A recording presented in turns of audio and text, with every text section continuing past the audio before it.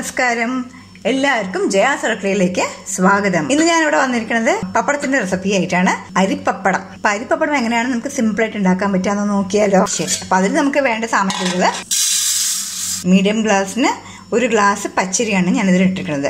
അപ്പോൾ ആദ്യം നമുക്കിതിനെ കുതിർത്തി വെക്കാം. അപ്പോൾ നമ്മുടെ പപ്പടത്തിന് ഒരു 5-6 മണിക്കൂർ നമ്മൾ വെള്ളത്തിൽ കുതിർത്തി. ഇപ്പോൾ നന്നായി കുതിർത്തു. ഞാനത് നന്നായി ക്ലീനൊക്കെ ചെയ്തു വെള്ളം കൊണ്ട്. ഇനി നമ്മളതിന് ഡയറക്റ്റ് മിക്സിയിലോട്ട് അരയ്ക്കാൻ പോവാണ്. അപ്പോൾ അരി മുഴുവൻ നമ്മൾ ഇട്ടു. ഇനി നമുക്കതിൽ 1 ടേബിൾ സ്പൂൺ ജീരകം ഇടാം. ജീരകപ്പൊടി ഉണ്ടെങ്കിൽ അതും ഇടാം, അല്ലെങ്കിൽ ജീരകം മൊത്തം ഇടാം. കുറച്ച് കായപ്പൊടി. ഞാനിവിടെ കുരുമുളക് എടുക്കുന്നത്. 1 ഗ്ലാസ് പച്ചരിക്ക് നമ്മൾ ഏകദേശം ഒരു ടീസ്പൂൺ എന്ന് വെച്ചോളൂ. 1 ടീസ്പൂണിന് നിങ്ങൾക്ക് എരിവ് ജാസ്തി വേണമെങ്കിൽ എരിവ് ജാസ്തി ഇടാം. നിങ്ങൾ എരിവിനനുസരിച്ച് നിങ്ങൾ പെപ്പർ പൊടി ഇട്ടോളൂ. പെപ്പർ പൊടി ഇടാം, അല്ലെങ്കിൽ മുളക് പൊടിയും ഇടാം. ഉപ്പ് ആവശ്യത്തിന് കുറച്ച് ഇട്ടിട്ട് നമുക്കിതെല്ലാം കൂടെ ഒന്ന് മിക്സിയിലിട്ട് നന്നായിട്ടൊന്ന് അടിച്ചിട്ട് വരാം. അപ്പോൾ നമ്മളിത് അരച്ച് വന്നു. ഇനി ഞാനിതിനെ വേറൊരു പാത്രത്തിലേക്ക് മാറ്റാം. അപ്പോൾ നമ്മൾ മിക്സിയിലത്തെ വെള്ളമൊക്കെ ഇതിൽ ഒഴിച്ച് ഇത് നല്ല ലൂസ് കൺസിസ്റ്റൻസി, ശരിക്കും വെള്ളം പോലെയാണ് അല്ലേ, നല്ല വെള്ളം പോലെയാണ്. അപ്പോൾ ഇതിങ്ങനെ നമുക്ക് ഇനി പുളിക്കാൻ വെക്കണം. ഞാൻ പെപ്പർ പൊടിയാണ് ഇട്ടിരിക്കുന്നത്. അപ്പോൾ നിങ്ങൾക്ക് പെപ്പർ വേണ്ട, അല്ലെങ്കിൽ ഇപ്പോൾ നിങ്ങൾ ഉപ്പ് നോക്കുന്ന സമയത്ത് ഈ സമയത്ത് ഉപ്പൊക്കെ നോക്കണം, ഉപ്പ് മുളകൊക്കെ നോക്കണം.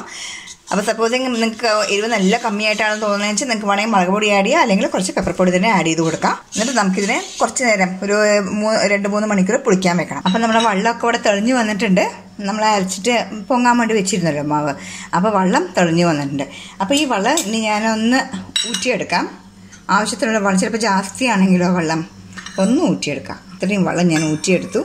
ഇനി നമുക്കൊന്ന് നോക്കാം അതിൻ്റെ കൺസിസ്റ്റൻസി എങ്ങനെയാണെന്ന്. നമ്മൾ ജീരകം ഇട്ടിട്ടാണ് അരച്ചത്, അതാണ് ഇത് കാണുന്നത് കേട്ടോ. അപ്പോൾ നമ്മൾ വെള്ളം തെളിഞ്ഞ വെള്ളത്തിനെ മാറ്റി വെച്ചിട്ടുണ്ട്. ഞാൻ 1 ടീസ്പൂൺ വെള്ളം കൂടുതൽ ആഡ് ചെയ്യാണ്. നമ്മൾ ഓൾറെഡി എല്ലാം ആഡ് ചെയ്താൽ അപ്പം ഈ വെള്ളത്തിൻ്റെ ഒപ്പം അത് തെളിഞ്ഞ് നിൽക്കുമല്ലോ, അതും വേസ്റ്റ് ആയി പോകും. അതുകൊണ്ടാണ് ഞാൻ ഇങ്ങനെ ചെയ്തത്. ഇത് ഇത്തിരി നല്ല തിക്കാണ് കേട്ടോ. നമുക്ക് ഇത് കണ്ടോ, നല്ല തിക്കാണ്. ഇത്ര തിക്ക് വേണ്ട. നമുക്ക് പപ്പടത്തിനെ ഒന്ന് ലൂസാക്കണം ചെറുതായിട്ട്. ഇനി ഈ തെളിഞ്ഞ വെള്ളത്തിൽ തന്നെ നമുക്ക് ഒഴിച്ചു കൊടുക്കാം. കുറേശ്ശെ ആയിട്ട് ഒഴിച്ചിട്ട് നമുക്ക് അതിൻ്റെ കൺസിസ്റ്റൻസി നോക്കിയിട്ട് ഇത്തിരി നമ്മുടെ ദോശമാവില്ലേ അതിനേക്കാളും കുറച്ച് നമ്മുടെ ആപ്പത്തിൻ്റെ മാവ്, നമ്മുടെ കള്ളപ്പം അല്ലെങ്കിൽ സാധാ ആപ്പം ഉണ്ടാക്കില്ലേ, വെള്ള കളറിൻ്റെ അങ്ങനെ ചുവത്തിയിട്ടൊരു ആപ്പം, ആ ആപ്പത്തിൻ്റെ ഒരു കൺസിസ്റ്റൻസിയാണ് നമുക്ക് ഇതിലേക്ക് വേണ്ടത്, ലൂസായിട്ട്. അപ്പോൾ ഇതാണ് നമ്മുടെ അരിപ്പപ്പടത്തിൻ്റെ തട്ട്. ഇത് നമ്മുടെ തട്ട്. ഇതാണ് അതിൻ്റെ സ്റ്റാൻഡ്, ഇഡ്ഡലി സ്റ്റാൻഡ് പോലെ. ഇത് നമ്മുടെ പപ്പടത്തിൻ്റെ സ്റ്റാൻഡാണ്. ഇതിലാണ് നമ്മൾ പ്ലേറ്റ്, കുഞ്ഞു പ്ലേറ്റാണ് ഇതൊക്കെ അതിൻ്റെ. അപ്പോൾ നമ്മൾ ഓരോന്നിനും കുറച്ച് എണ്ണ തടവിയിട്ടാണ് ഇതിലാണ് കുഞ്ഞു പപ്പടം ഒഴിച്ചിട്ട് നമ്മൾ ആവിയിലെടുത്ത് വെച്ച് വേവിക്കാൻ പോകുന്നത്. അപ്പോൾ ഞാൻ ഓൾറെഡി കുക്കറിൽ കുറച്ച് വെള്ളം ഒഴിച്ചിട്ട് അതിനെ ചൂടാക്കാൻ വെച്ചിട്ടുണ്ട്. ഇനി ഇതിൽ എണ്ണ തടവിയിട്ട് നമ്മളിതിൽ ഒഴിക്കുന്നത് കാണിച്ചു തരാം. അപ്പോൾ ഇതിലൊക്കെ ഞാൻ കുറേശ്ശെ എല്ലാത്തിലും കുറേശ്ശെ ഇത് അതുപോലെ ഇങ്ങനെ എല്ലാറ്റിലും ഞാൻ ഇട്ട് വെച്ചിട്ടുണ്ട്. അതെന്തിനാണെന്ന് വെച്ചാൽ നമുക്കത് സ്പ്രെഡ് ചെയ്ത് കൊടുക്കാനാണ്. എല്ലാത്തിനും ഞാൻ സ്പ്രെഡ് ചെയ്ത് കൊടുക്കാം. എന്നിട്ട് നമുക്കത് ഒഴിക്കാൻ തുടങ്ങാം. ഇതുപോലെ സ്പ്രെഡ് ചെയ്യാം. ഇതെല്ലാം ഒന്ന് സ്പ്രെഡ് ചെയ്ത് കൊടുക്കട്ടെ. എന്നിട്ട് നമുക്കത് ഒഴിച്ചു കൊടുത്തിട്ട് ഒരുമിച്ചിട്ട് അങ്ങോട്ട് ആവിൽ കയറ്റാം. അപ്പോൾ എല്ലാറ്റിലും എണ്ണ തടവിയിട്ടുണ്ട്. ഞാൻ 1 എണ്ണത്തിലാണ് ആദ്യം എടുത്തിരിക്കുന്നത്.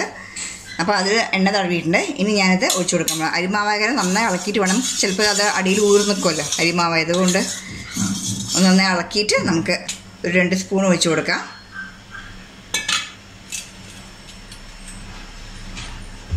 എന്നിട്ട് ഇതിനെങ്ങനെ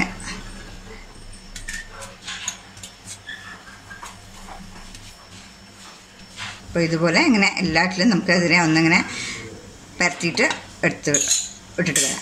അപ്പോൾ ഞാൻ എൻ്റെ പപ്പടമൊക്കെ കൂടെ ഞാൻ പ്ലേറ്റിലൊക്കെ റെഡിയാക്കി വെച്ചിട്ടുണ്ട്, ഒഴിച്ച് പരത്തിയിട്ട്.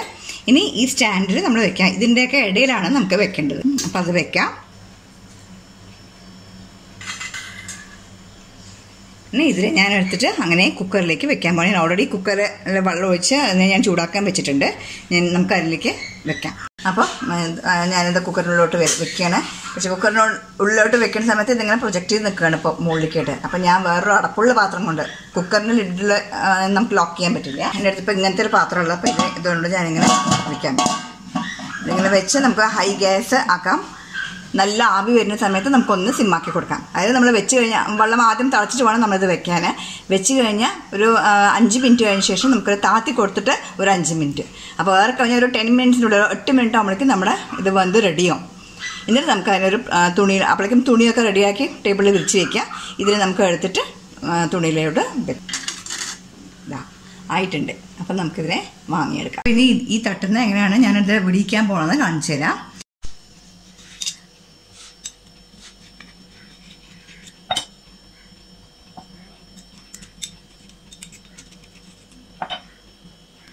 അപ്പോൾ നമ്മുടെ പപ്പടമൊക്കെ ഇവിടെ റെഡിയാണ്. അപ്പോൾ ഇത് നല്ല വെയിലത്ത്, നല്ല വെയിലുണ്ടെങ്കിൽ ഒരു ദിവസം കൊണ്ട്, അപ്പോൾ നമ്മൾ രാവിലെ ഇട്ട് കഴിഞ്ഞാൽ നമുക്ക് വൈകുന്നേരം ആകുമ്പോഴേക്കും ഇത് കറക്റ്റായിട്ട് ഫുള്ളായിട്ട് ഉണങ്ങി കിട്ടും. നമുക്ക് നല്ല വെയിൽ ഇല്ലാന്നാണെങ്കിൽ നമുക്ക് 2 ദിവസം വേണ്ടി വരും. അത് കഴിഞ്ഞാൽ നമുക്ക് എണ്ണയിൽ വറുത്ത് പോരാവുന്നതാണ്. അപ്പോൾ നമുക്കിനി 2 ദിവസം കഴിഞ്ഞ ശേഷം കാണാം, ഉണങ്ങിയ ശേഷം കാണാം. അപ്പോൾ 1.5 ദിവസം കഴിഞ്ഞു നമ്മൾ വെയിലത്ത് വെച്ചിട്ട്. ഞാൻ 1.5 ദിവസം എനിക്ക് വേണ്ടി വന്നുള്ളൂ. അപ്പോഴേക്കും എൻ്റെ പപ്പടം റെഡിയായി. ഇങ്ങനെ ഇരിക്കും നമ്മുടെ ഉണങ്ങിയ പപ്പടം. അപ്പം ഞാനിനി അത് കാച്ചാൻ പോവാണ്. അപ്പോൾ ഇനി നമുക്കത് എണ്ണയിലിട്ടിട്ട് ഫ്രൈ ചെയ്യാം. അപ്പോൾ നമ്മൾ ഇനി പപ്പടം കാച്ചാൻ പോവാണ്. എണ്ണ നന്നായി കളഞ്ഞു.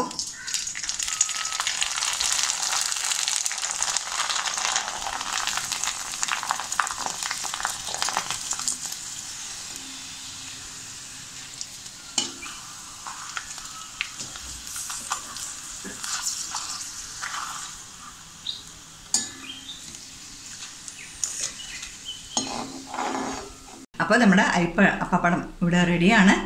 ഇത് എല്ലാവർക്കും ഇഷ്ടപ്പെട്ടിട്ടുണ്ടാവുമെന്ന് ഞാൻ വിചാരിക്കണം. എല്ലാവർക്കും ഇത് അറിയാമായിരിക്കും, ഒരുപാട് പേർക്കൊക്കെ ഇത് അറിയാമായിരിക്കും.